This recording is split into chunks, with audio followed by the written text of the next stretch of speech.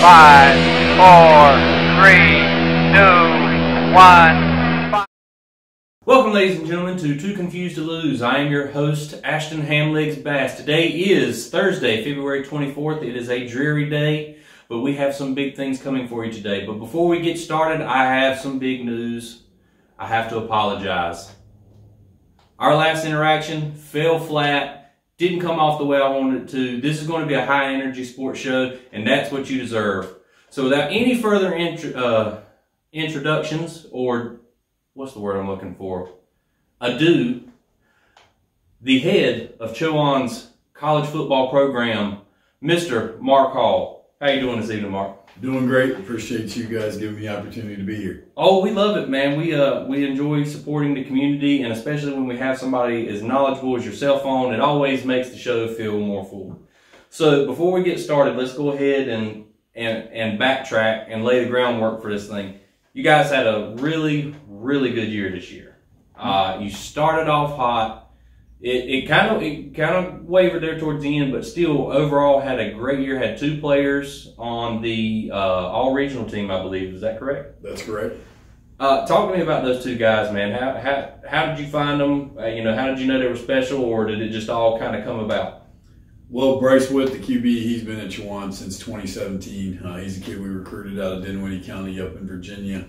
Been with us for 5 years because of the COVID year. Started every game for us since he came to Chowan. So, I mean, it was just, he's had a great career. He finished as the all-time touchdown leader in the CIAA. Holds every Chowan record that could be broken.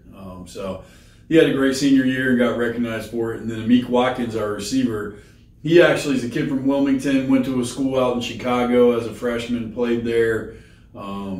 He actually reached out to us about wanting to get closer to home, transferred to Chowan. And he was with us in 18 and 19, had the COVID year, and then he had an awesome senior season, led the conference in yards, catches, touchdowns, punt return touchdowns. Great kid, great player. We're going to be hurting to see those guys leave. Oh, for sure, for sure. Well, listen, guys, this horse is already dead. It's been dead for a year. But I'm going to break out the mountain. We're going to beat it just a little bit more. Tell us how bad COVID really was for sports. Yeah, COVID sucks. Just be honest with you guys. I mean, obviously you know that, but it really set us back just a little bit. I had just taken the job, and we were just kind of getting things rolling for that first 2 months of a semester, and then we're on spring break. Our kids are all at home, and then all of a sudden, boom, they don't come back, and we don't see them again until August. And then when they did come back, that first semester those guys was back, I think we were flying by the seat of our pants and just, am I allowed to cuss on this show? Go for it. Every day was a shit show. We were doing the best we could. The kids hung in there. We were able to fortunately have workouts. We created an outdoor weight room in the back of the pond center. We just had to be creative to try to get work done. And then we went home for Christmas, came back January 21, and things started to slowly but surely get back to normal for us. And, in the end, I think it helped us, that extra time. Just, we needed it as a program, but, it mentally affected a lot of guys more than anything. For sure. So was the biggest hurdle in your mind, was it just the loops and hoops you had to go through with testing and vaccinations, or was it just with all that downtime trying to get your conditioning back where you wanted to be? I think a little bit of everything. The conditioning part was big. I don't care if these guys are young or not. They sit around, they don't do anything for 6-7 months. Guys get grossly out of shape. The guys that are naturally heavy get heavier. The guys that need weight lose the weight. So that was a challenge for sure, just getting back here and getting physically ready to go. And then the whole testing thing, the one thing I will say, Chowan did a great job with that. We had plenty of testing available. They had a good plan in place. So nobody likes getting that swab stuck up into their brain. So we had to get that, get used to doing that. But, that part, once we got used to it, was fine. Well, it looks like the country is finally going to start opening up again. The mayor, or maybe the governor of New York, recently said that they're getting ready to roll back some of their vaccination restriction mandates. And I know a lot of the other places around the country have already done so, or if not, they are in the process of doing so. So I'm sure that'll help loosen things up. So we've covered this outstanding season. And even though it was a great season, there's still nowhere to go but up, especially for a college like Chowan. We realize it's not we're not talking about Auburn or Georgia or Alabama, but it is a community here that I think will rally around any sports team that shows that they're putting forth the effort to be good. That being said, this is probably, in my opinion, the hardest part of a college football program's year, and that is recruiting. So with COVID winding down finally and everything else that's going on, how is recruiting going? How does our next year look? Recruiting actually is going great. We are in a really good spot here on, towards the end of February. I think I counted today we have 42 commits for this recruiting class right now. A lot of talent on both sides of the ball. The way we want to build the team is O-line, D-line, and then obviously the quarterback position. So we put a lot of time and effort into that. So we got a lot of good kids, a lot of good local kids coming to Chowan that we're excited about. So it helps when you win. So kids are wanting to come to Chowan and check us out and see what we did to kind of get over the hump and do what we did in the fall of 21. So, so far so good. We're not quite done yet. We still have the last few spots to fill, but I feel really good about where we are. I realize it's probably a little different for college than it is pro, but everybody says that the NFL is a copycat league. And I feel like the safest starting place for any football team, college, pro, or otherwise, is always going to be the front seven on either side of the ball. That being said, even with you being in college ball, how much of what you have to do to stay competitive is everybody's running spread offenses or everybody's doing this? How much of that goes into your game planning and recruiting, or how much of that do you just kind of let fall into place? Well, the way we do, I run the offense at Chowan. I hired a great defensive coordinator in Colin Neely. Everything we do is about the players. The nice thing about college is we get to recruit the kids we think fit what we want to do. So we recruit to our scheme. Hopefully we do a really good job in doing that so we can run the plays and the things we want to do. But if for whatever reason we aren't as good at a certain position, it's on us as coaches to adjust and do what the players do well. And I think that's what we do a good job of with our staff at Chowan, is putting the players in a position to be successful so they can thrive and make the plays we need them to make. The O-line, D-line is always the hardest to recruit because, like you said, all the way up to the NFL, to Alabama, to Chowan, everybody in the world's looking for big people that can run, tackle the QB, block. So kids are getting recruited up a level, typically, if they got the size and the athleticism. So, it's a battle for kids in those positions, and, we just got to work at it 365, 24/7 just to get the kids we need. And I'm sure that you and your coaching staff have done the best job possible. I have no doubt we're going to see an excellent season coming up. That being said, you just said it yourself, man, it's a 365-day-a-year job. How much time do you get to take off usually in the off season? I work, I don't take a lot of time off. I'm sure my wife and kids would love me to do more of that. The summertime, I'm from Ohio. My wife's from Ohio. Most of our family's up in Ohio, so we go up there for at least a week. Usually try to go to a beach sometime in the summer for a week, obviously over the holidays. So, there's times throughout the year we get time off.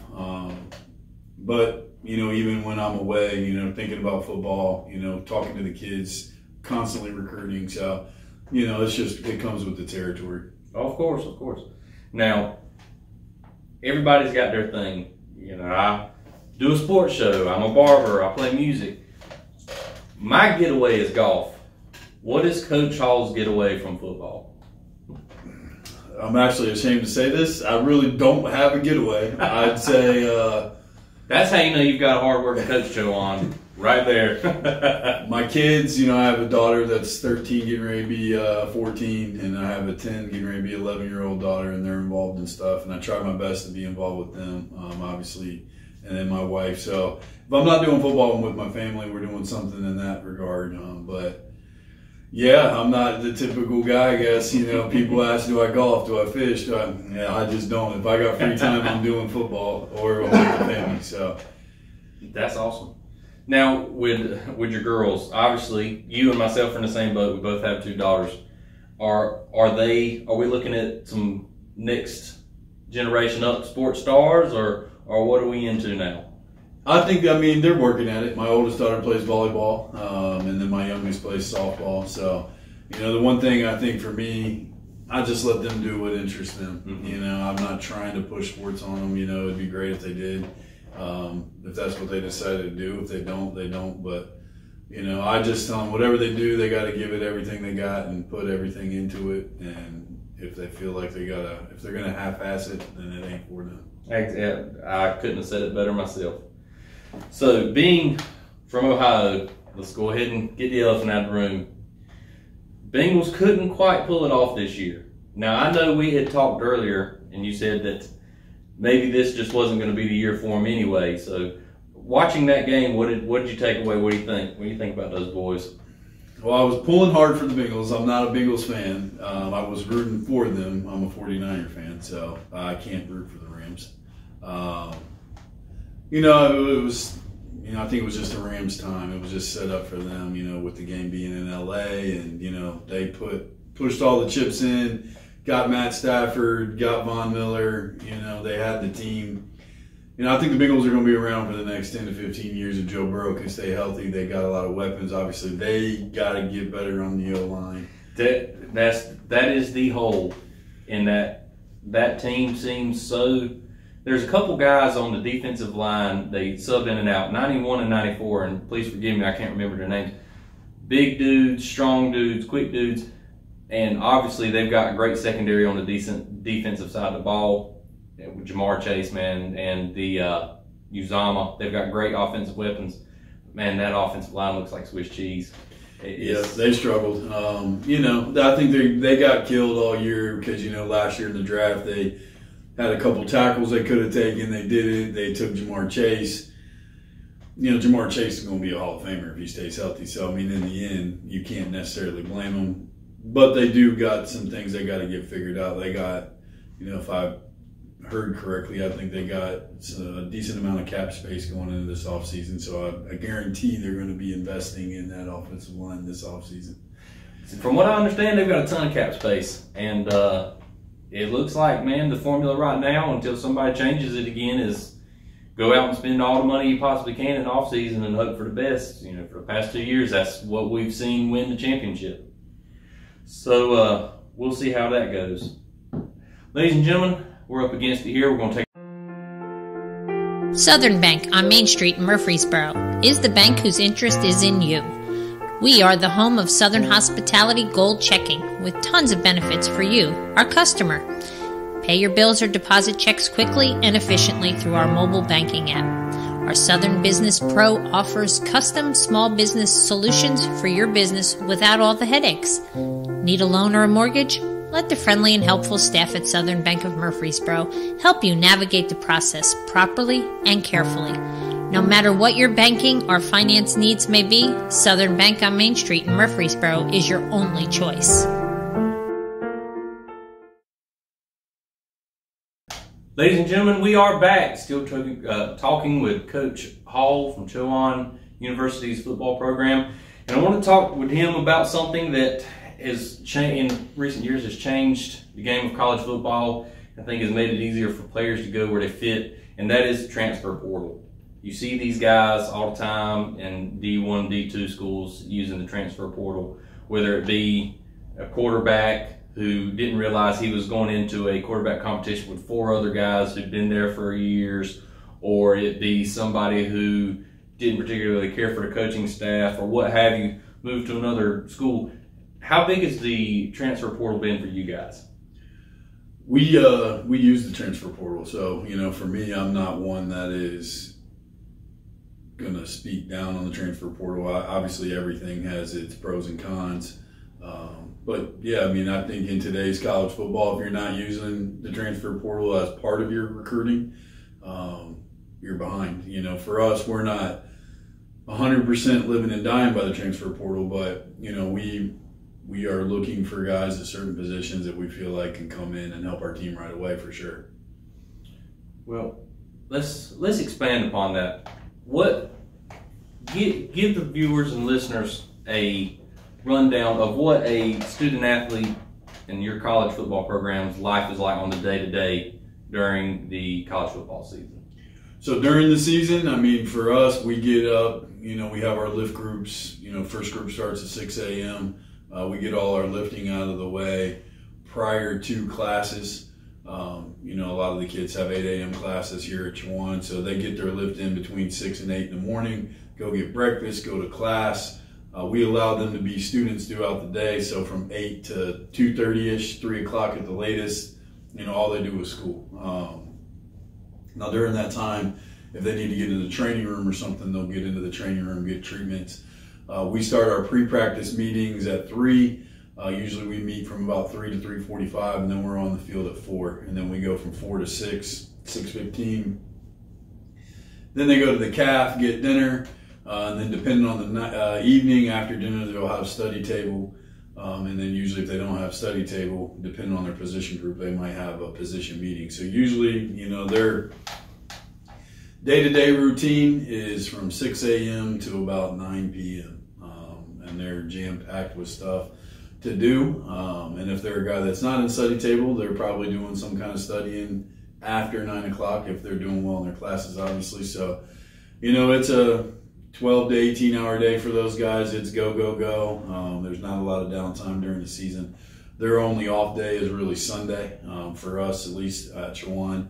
I don't let those guys in the football building whatsoever. I want them to get away mentally, physically, be a regular dude for a day, focus on school, focus on rest, watch some NFL, hang out with their girlfriend, whatever they're doing on Sunday, they get Sunday to themselves, and then we get back to work on Monday morning. That's awesome. I mean, we hate to say it, but some kids, they thrive under pressure, and the only way you're going to get the best out of them is you have to keep them busy from sun up to sundown. Wake up, football, school, sleep. That's how you get the most out of most people. That being said, and I know coaches hate to do this, but I'm going to ask you anyway, describe yourself as a coach. I think for me, I'm more, I hate to use the word players coach because that kind of sounds like I'm soft on the guys, because I'm not.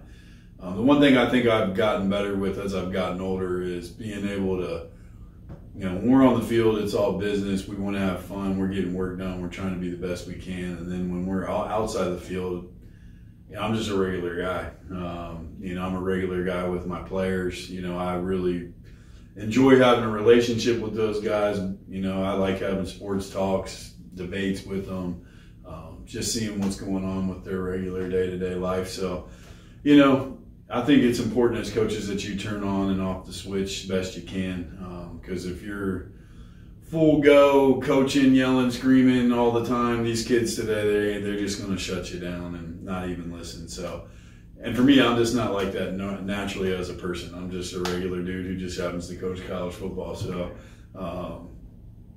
so love being out there. We coach them hard. We have a high expectation for them. But there's also just, being a regular person and having a normal conversation like everybody else does. Well, I think that it definitely helps, especially, in college where you have to recruit, these, even though there are some kids being paid, most of the time it's still a recruiting gig, and the better you are as a recruiter, the better your football team is going to be most days. And you're right, most kids aren't going to respond to the in-your-face cussing, old Lombardi-style coaches from way back in the day. You've got to adjust and evolve just like the kids do. Yep, 100%. But so more of an open door policy, you'd say? 100% open door policy. I mean, I spend so much time at the football building that I'm around those guys more than I am my own kids. So my job would probably suck if I just sat in there all day by myself. So I love when the guys come in. Like I said, I'll drop whatever I'm doing just to talk to them, hang with them. I don't know how many debates I've had with guys on who's better, Michael Jordan, LeBron James. I actually get enjoyment out of those kind of things. So definitely an open door policy. Well, let's go ahead and kick that door open for a second. Not the MJ, LeBron James I do have an answer for you if you ever want to. We may get there. First, let's talk about this. You said you're a Niners fan. Oh, yeah. Who's the quarterback this year? Tom Brady. Tom Brady. Tom Brady, I'm calling it out. You heard it here first from Coach Hall at Chowan.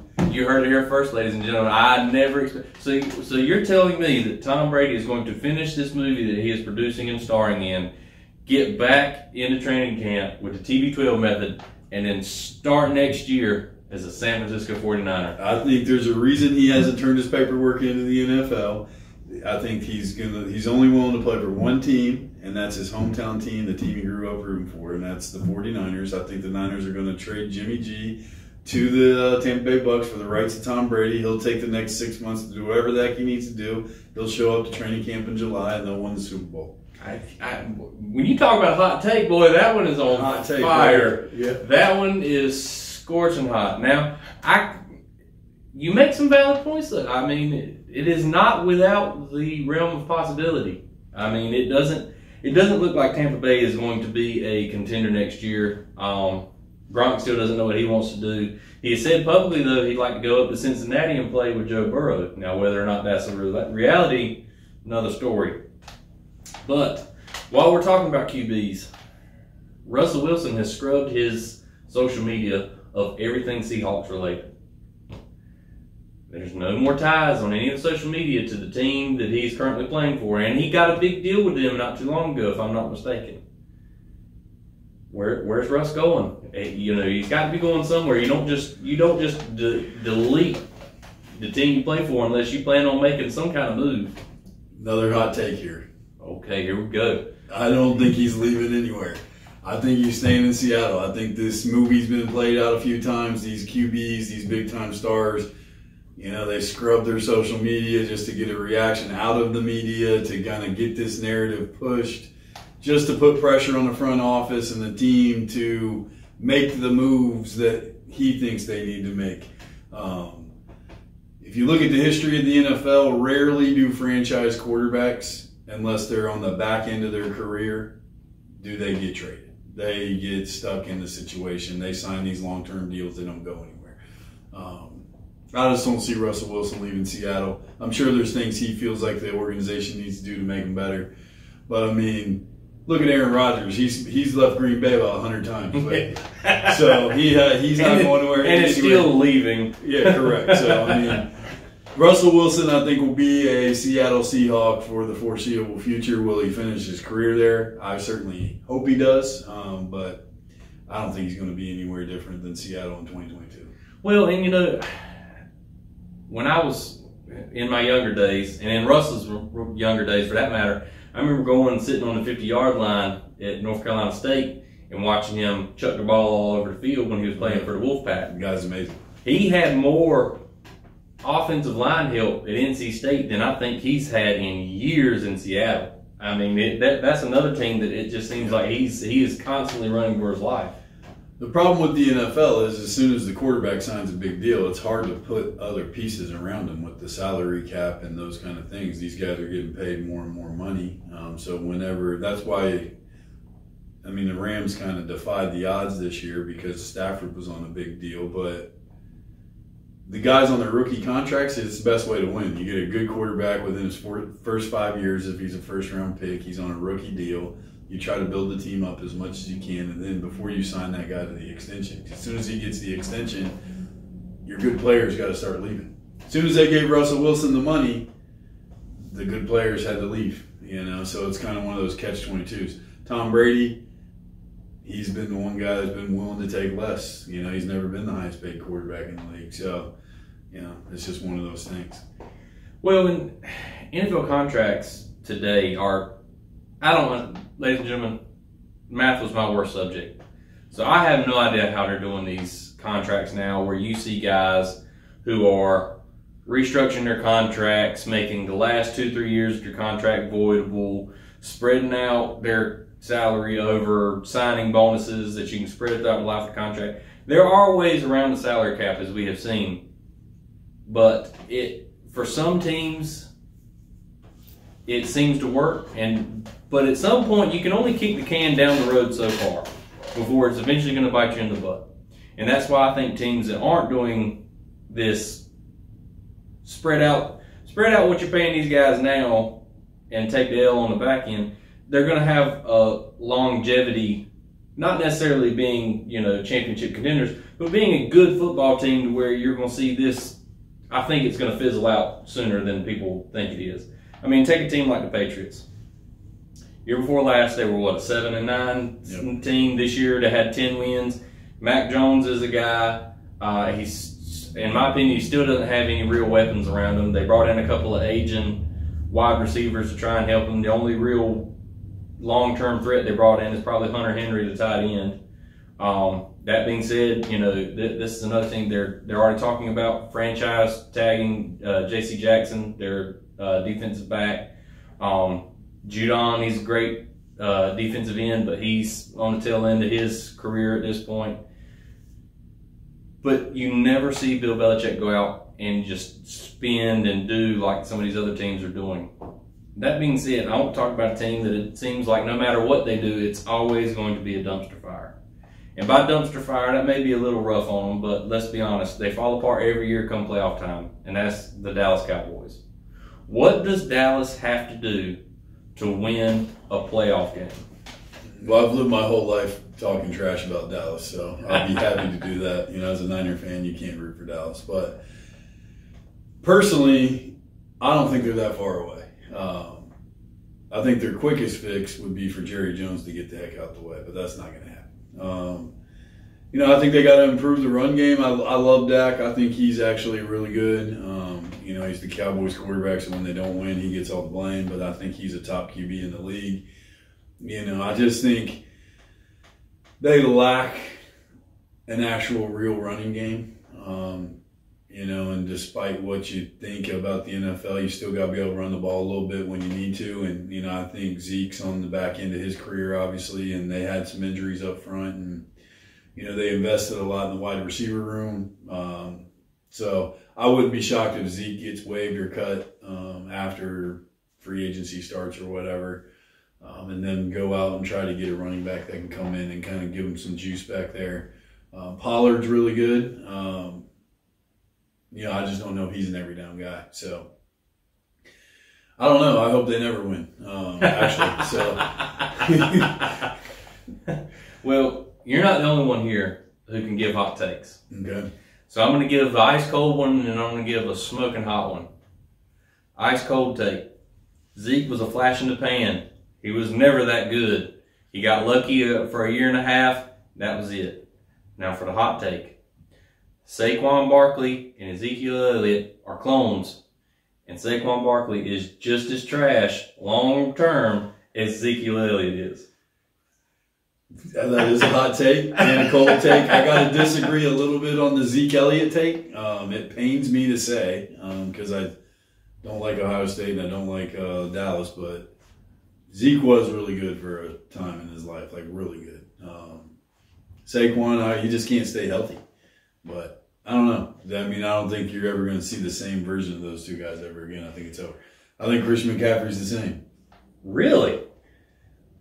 You think he's done? You think it's? I don't think he's done. I just don't know if you'll ever see him be MVP caliber guy again. When he's healthy, he's obviously really good, but that's why the life of an NFL running back averages 3 to 4 years. Those guys get beat on and they just can't stay healthy. So, once those injuries start piling up when you're young, it's hard to stay healthy when you're old.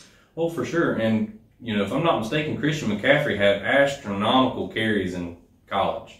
They worked the fool out of him. Yep. Panthers have too. And the Panthers have too, but I will say this for Christian McCaffrey. The one reason I'll say that he might be able to circumvent some of that running back shelf life issue, even though he has had his injury issues, is that he is so good catching the ball out of the backfield. He is almost an extension of the passing game in the fact that if you lined him up in the slot, no doubt, it would be just like having another excellent receiver. See, I think he can continue his career. So you're right. He does do those other things. I just think you're not going to see this guy who's getting 1,500 yards rushing and 1,000 yards receiving, and I just don't think he's not going to be able to last long with that. If they use him more on third downs, put him in the slot, give him 10 to 12 carries, something along that.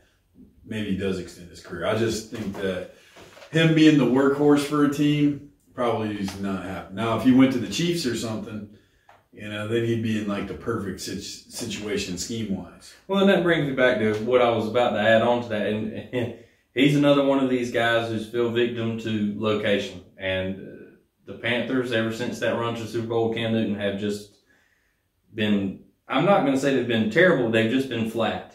They've made moves, they've tried to do things to improve themselves, and everything they do, it just seems just not quite work out for them. And you're right, a guy like Run CMC, whereas he could go to 5-6 other teams and probably be that guy for the next 4 or 5 years, it's never going to happen in Charlotte. No. There's nothing he can do about that. Ladies and gentlemen, it's time for another break. We will be right back.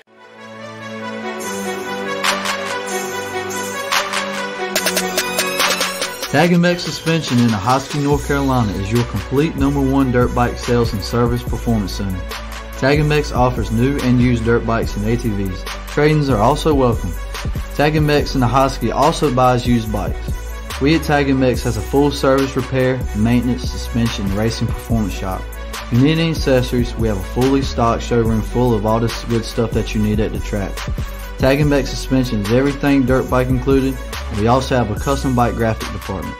Check us out online at tagandmexsuspension.com or call us at 252-862-4867.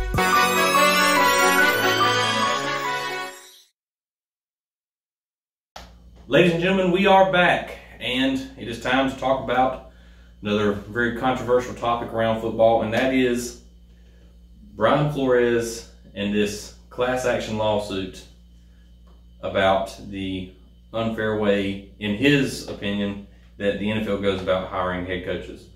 Now, before we ever get into the deep stuff, what is your opinion on the matter? How do you feel about, I guess just to put it in broad terms, how do you feel about everything that's going on right now?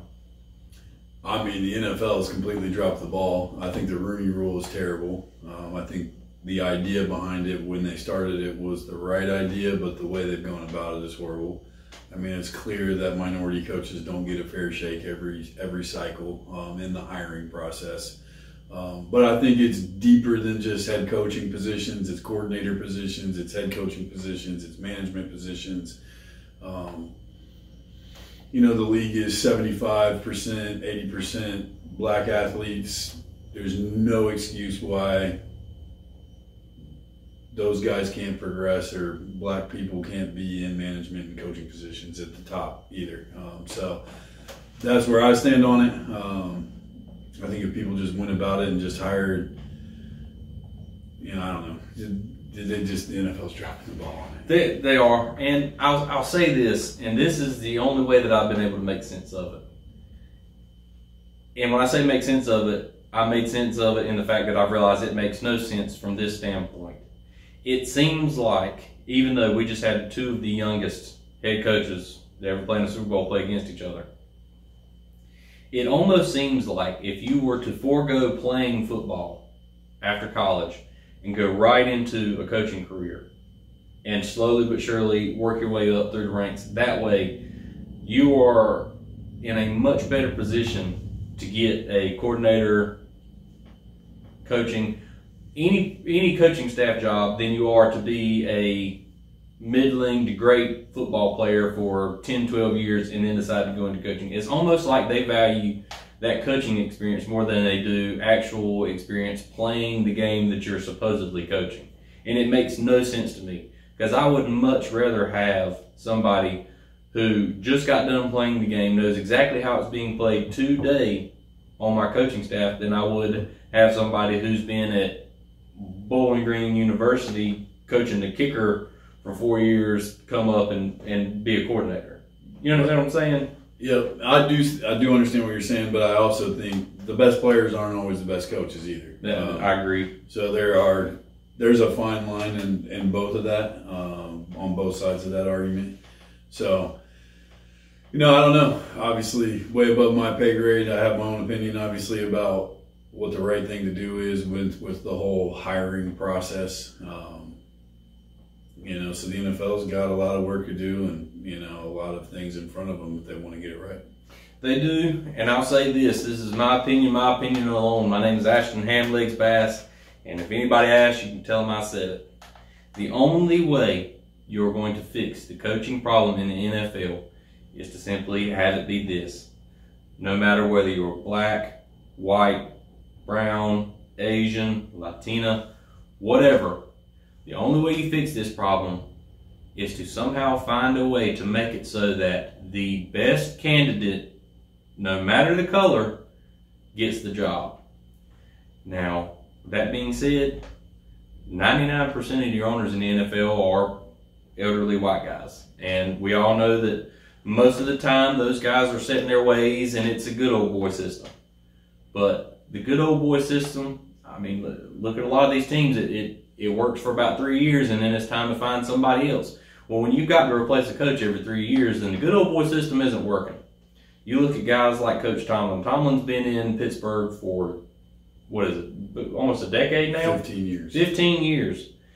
And, he's one of the better head coaches. And I think Lovie Smith just got a coordinator position? He just got the head coach with the Texans. With the Texans. I like Lovie Smith. Lovie Smith was another guy who I thought was a really good coach, and I thought he deserved another shake.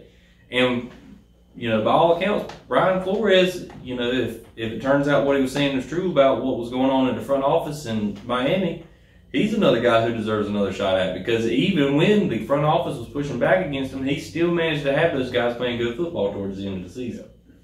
But nothing changes until the guy who's right for the job gets the job. But since we're talking about the Texans, I'll say this and then we'll wrap up football. Deshaun Watson, we talk about every other quarterback. Let's go ahead and say it. Where's he going? What's he doing? What is your opinion on Deshaun Watson? Because I'll tell you right now, my opinion is this. We can talk ifs, buts, and maybes till the cows come home, but until he's officially cleared of all those charges, he's not going anywhere but to the couch.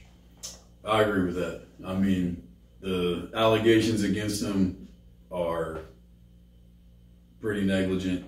So until you get to the bottom of it and things get figured out, I do not know if he's going to get another chance, especially in today's society. I don't know if there's a team willing to make him the face of the franchise, but if he does get cleared of those charges, then obviously he's going to get picked up pretty fast. Oh, for sure. He's a top guy. If he can get, well, I say he is. I hadn't seen him play in 2 years. When last time I saw him play, he was a top guy. Right. But you're right. It's a shame that we live in a world now where used to you could look up to sports players as heroes. Nowadays, you've got to worry about what's going on behind closed doors with almost all of these guys. Another guy, Alvin Kamara. Does Alvin Kamara, is he a Saint next year, or where does Alvin Kamara go from here? Because if I'm the Saints, we're already rebuilding. Maybe it's time to just part ways. I think the only reason that Kamara wouldn't be back with the Saints is because of their salary cap situation. This just makes it easier to get rid of him. But if they're going to blow up the organization and start over, then that maybe makes it easier as well. But I don't know. The Saints are in a tough spot, being $70 million or whatever over the cap. Not sure where they are quarterback wise. So yeah, that'll be interesting. I mean, personally, I think they made a huge mistake not just letting Taysom Hill take the reins. I realized that maybe they were trying to build him into an all-purpose threat, but as we've seen a lot of these all-purpose guys, it doesn't really work out in the NFL. I think that if they'd given him the reins, give him a year to get the rust off, get him shined up, make him into what he could be, we could be looking at another guy who's able to move like Lamar Jackson and, maybe not the most accurate arm in the NFL, but good enough to win you some football games. But, the old adage goes, you got two quarterbacks, you've got no quarterbacks. That's true. But anyway, let's move on, talk about a little something else for a few minutes before we wrap this thing up. Like a little basketball? Oh, yeah, I love basketball. So, who's your... I'm a Miami Heat fan. You're a Miami Heat fan. Number one team in the East right now. Number one. They are the number one team in the East. Butler looked great the All-Star game.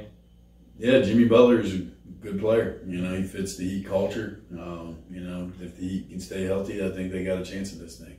Speaking of staying healthy, let's stick with the Heat for a minute. Victor Oladipo is supposedly getting healthy and coming back. How much does that change the dynamic of that Heat team? If they're getting the Victor Oladipo that was healthy from 2018, it definitely does, because he's an all-star caliber guy. He scored the ball, gives him a big boost off the bench.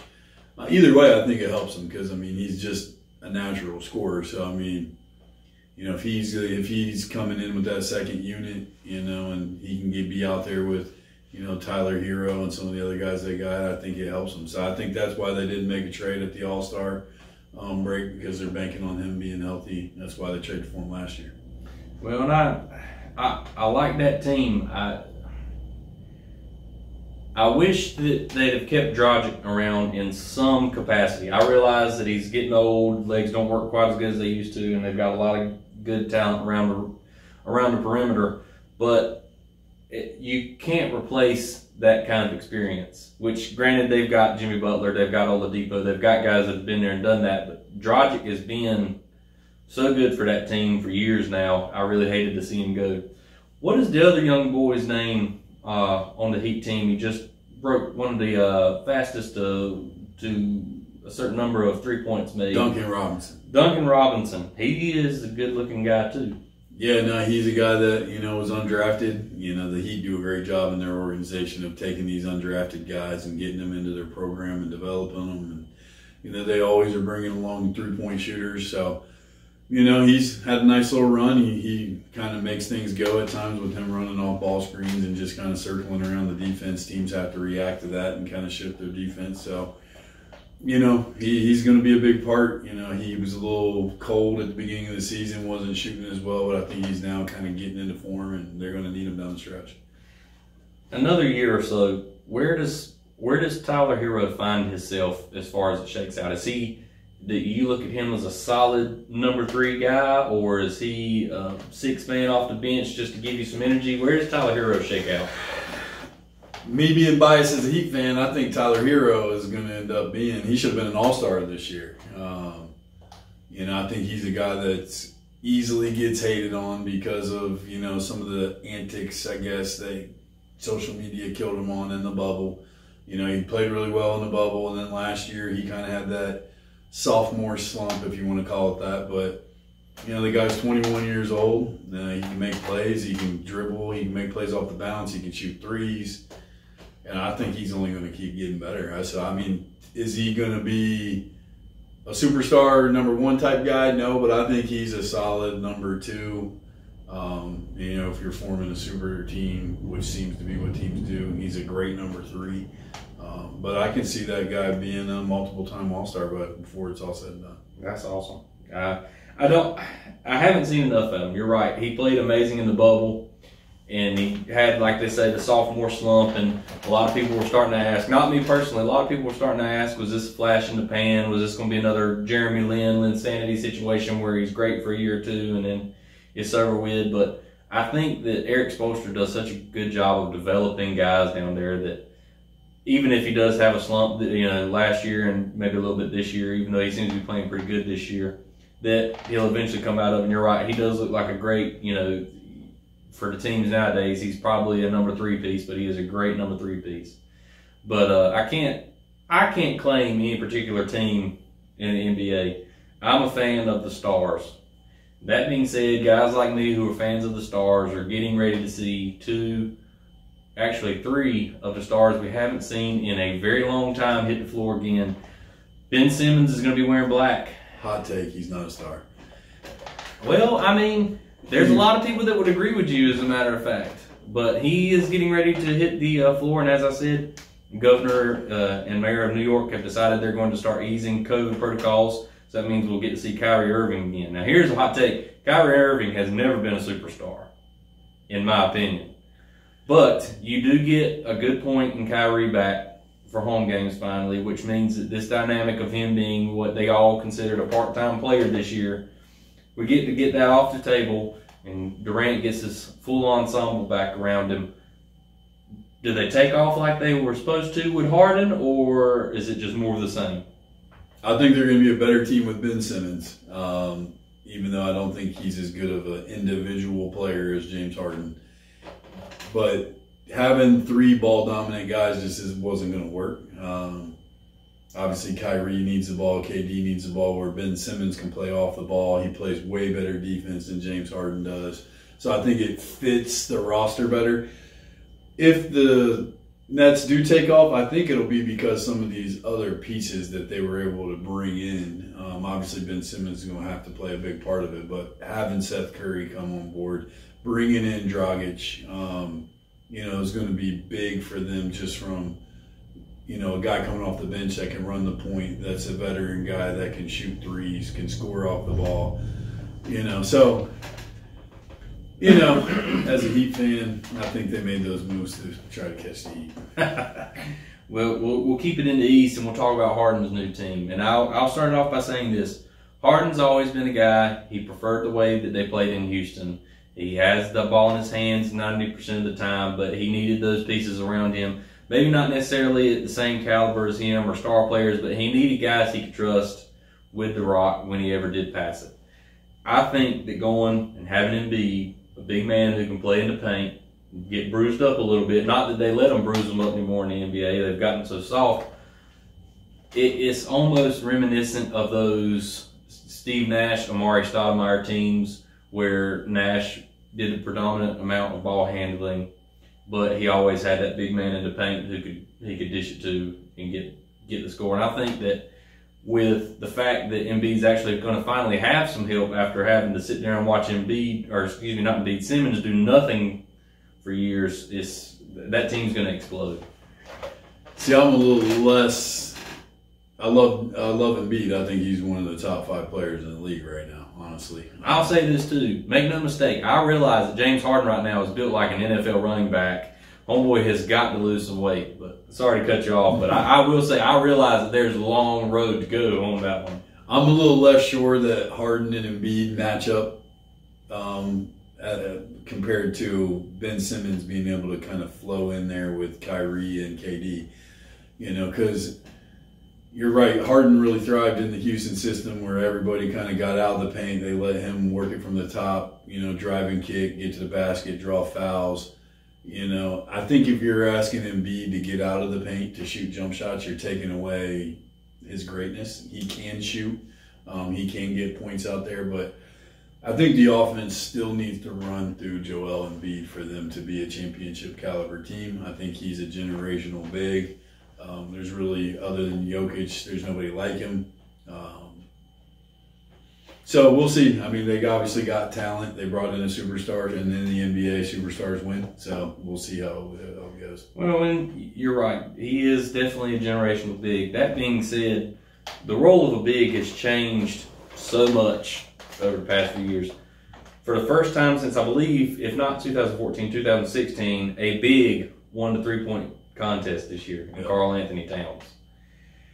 Is he just destined to live in mediocrity in Minnesota, or is Minnesota going to finally pull themselves up by the bootstraps, or do you see Cat getting out of town? I mean, it's hard for me to envision the T-Wolves actually winning anything of substance in the West. And if they trade him, they're just going to live in this sick cycle of being mediocre, below average. So I think they got to make the decision that Milwaukee made, which is, you know what, yeah, we're a small market team, but we're going to operate at a higher level than that, and they got to actually push the envelope with their, their salary and pay into the luxury tax and those kind of things, So because the West is a tough mountain to climb, so I don't know. I think he'll be stuck in mediocrity. I just don't see how you justify trading the guy unless you're just trying to start over again for the 10th time. Well, and there's a lot of good young teams in the West, but even though there's some great young teams at the top of that conference, the two teams that I thought were going to be the teams to make the run this year and finally dethrone some of these guys that were constantly singing out the West with Portland and Dallas. Both teams trade away their number 2 pieces, with Dallas trading Porzingis to the Washington Wizards and CJ McCollum going to New Orleans. I cannot fathom why Dallas would get rid of Porzingis. I mean, it felt like such a great match with him and Doncic. Now, granted, they've had some health issues with Porzingis and they've had some health issues with Hardaway Jr. I felt like if they could ever get all on the same page and healthy at the same time, that was the team that could finally take it all the way like Nowitzki did back, what was that, 10 years ago, 10, 12 years ago? It'd be 11. It was 2011. They beat the Heat. This man's a genius. I couldn't ask for a better guess today. But what possesses a team like Portland or a team like Dallas to do something like that?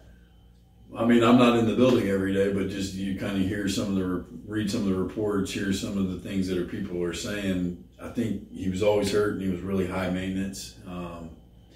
Where Luka seems like he's more of just this blue collar, show up to work, get it done every day kind of guy. Not to say that they didn't mesh well, and that friendship, but it clearly wasn't clicking on the basketball floor. So, I think the biggest mistake that teams make in sports in general is trying to make something work longer than if it's showing that's not working, go ahead and get out of the deal rather than trying to pound the old proverbial square peg in a round hole. And obviously it didn't work for him in Dallas, so the Wizards were willing to give up some pieces for him. So they made the move and they're going to go from there. I think they need a wing to really help Luka kind of take that next step, that off-the-ball scorer that can kind of take over the game when he needs to. On the other side of that trade, is Porzingis enough to keep Bradley Beal in D.C.? Every year, I hope the Heat trade for Bradley Beal because they always act like that they're interested in the guy. But, I think Bradley Beal and Dame are two guys that, which I respect, are extremely loyal to the teams that drafted them, at this point, I think Bradley Beal's going to stay in Washington forever, and he'll be okay if he doesn't win the title and can go down in Wizards history as being the greatest ever or one of the greatest, and I think Dame Lillard will do the same thing. One of the things that always bothered me on the opposite side of that coin, I can appreciate loyalty to a team, and it's great to see. I hate to see those teams waste generational talent. And Damian Lillard, I mean, he's an all-star. There's no ifs, ands, or buts about it. He's got great moves. He's got great ball handling skills. He can shoot really well. He's quick. But that's another team that traded away one of their better guys in C.J. McCollum. I mean, I realize you still got your center, but it seems like in today's NBA, if you don't have three players, at the top of the food chain, then you're just hoping for the middle of the pack at this point. Right. Yeah, I mean, that kind of goes back to what I just said. I mean, they gave it a run in Portland. They made 2 Western Conference Finals, I think. Wasn't enough with C.J. McCollum to win the title. So I think they're just at a point organizationally where they feel like they weren't winning the title with him. You have to make a decision. You trade Dame Lillard or C.J. McCollum. So they took the McCollum route. And, obviously this year they're probably not doing anything, but they'll probably be looking to make some moves going into the offseason now that they got a little bit more money getting McCollum's salary out of there. Well, I'm going to try and pull another hot take out of you. Let's see what your take is on this. Speaking about where CJ ended up at. Pelicans, yeah. Does Zion just not want to play for New Orleans? What's the deal down there? Is he trying his best to get out of town? Well, I mean, if you hear some of these people talking, it just seems like him and his family don't want to be in New Orleans. They want to get him out of town. I personally think he's overrated. He's a freaky athlete. He should play football. But I don't know. I think he's actually kind of sabotaging his career a little bit right now, and it's not because he's in New Orleans. So, I mean, another great Duke alumni, J.J. Redick's pretty much come out and said, hey, for lack of, I'm paraphrasing here, and for lack of a better term, hey, man, get off your ass. You just had this great talent, C.J. McCollum, come down, and you haven't even reached out to the guy, said hello, anything like that. And, I mean, on top of that, I realize that they also lost a few pieces, but New Orleans has a great young nucleus down there where I'm not going to sit here and say that I know that they're all going to work out together and it's going to be a great team, but they have some great pieces, some great if for nothing else, if it doesn't work out with them as a whole, they're still trade pieces. They still have pieces to move and fit to where they could be a contender. And I just feel like, I don't know, like yourself, I just think Zion's trying his best to get out of town as quick as he can. That being said, I don't know that I'd say he's overrated as much as it is that I can't tell if it's just his lack of drive that's caused his conditioning issues, or if it's just that he is going to be another one of these guys like you talk about Porzingis, high maintenance, where somebody's constantly going to have to be, hey man, we've got to get you a personal trainer, we've got to get you a dietitian, you've got to stay in peak shape in order for you to be able to play the game like you're used to playing the game. Because he went from being a big fish at Duke in a relatively smaller pond to being a minnow in the sea that is the NBA. And I have to agree with you. I think he's just trying his best to get out of town. Yeah, I think so too. Ladies and gentlemen, we have certainly enjoyed it this evening. We appreciate you watching. My name is Ashton Hamlegs Bass. This is the head football coach at Chowan University, Coach Hall. Appreciate you. As always, if you enjoyed the show, be a friend, tell a friend. If you didn't, well, pretend it never happened. We'll see you next week. Bye-bye.